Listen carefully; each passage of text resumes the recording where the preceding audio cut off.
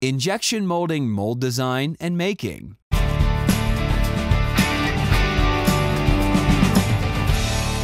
Orange Plastics Academy.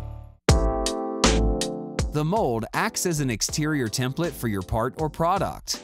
When liquid plastic is injected into the mold, it will flow through the entire cavity in order to form the final product shape. How does a mold work? While the basic purpose of a mold is simple, various complex parts have to act together to guarantee a reliable and repeatable process shot after shot.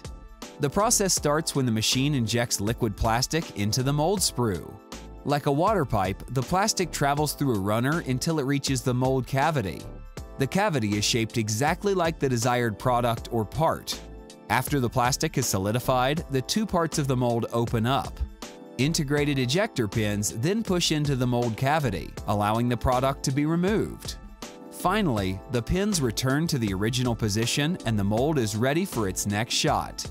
How are molds created? Each mold starts with a 3D sketch including all basic mold-making information such as mold size, gating way, parting line, ejection way, cavities layout, mechanical design, and required accessories such as hot runners. Basically, the design determines where the liquid plastic will enter and flow through the mold cavity. The 3D design will be tested and optimized until it's ready for CNC machining. During the initial machining process, a rough shape will be carved out of a solid bar of steel or aluminum through milling, drilling, and turning. Next, precision machining will finalize the ultimate shape. It allows for details such as holes that would otherwise be too small during rough machining. Now, the mold will be assembled and is ready for its first trial run of injection molding. Different kinds of molds. Nowadays, many different mold types exist that fulfill different production requirements.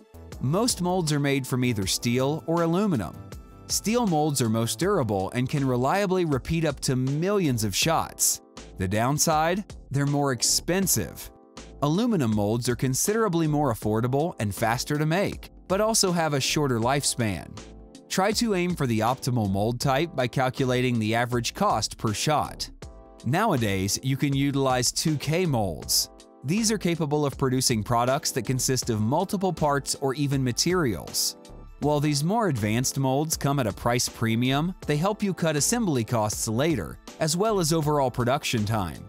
Keep in mind, there is no such thing as a single perfect mold, but it needs to be tailored to your product's shape and function, desired output size, and speed. Your injection molding partner will help you make the right choice. Orange Plastics Academy is brought to you by Orange Plastics, your partner in injection molding. Want to learn more about plastic and injection molding? Subscribe to this channel or visit www.orangeplastics.com.